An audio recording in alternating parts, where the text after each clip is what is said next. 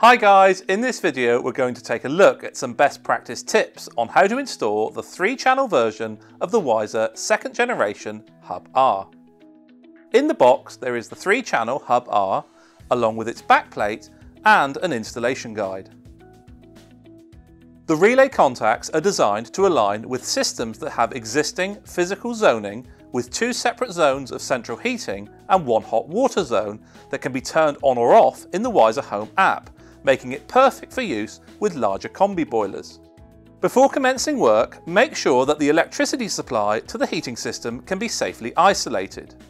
The backplate utilises cage clamped screw type terminals, ensuring secure connection of all the conductors with a knockout at the bottom to provide access for surface mounted cables. The HubR should be positioned on a wall a minimum of 300mm away from the boiler and the heating system protected by a 3A fused spur.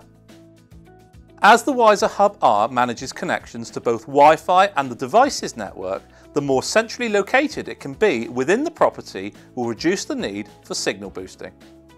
Once the backplate is wired, the HubR can be fitted to the backplate by hooking on at the top, pressing in at the bottom and doing up the 2 screws.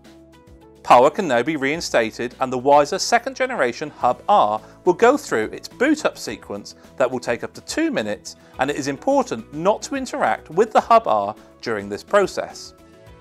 After 2 minutes, the HubR will show a solid green setup light.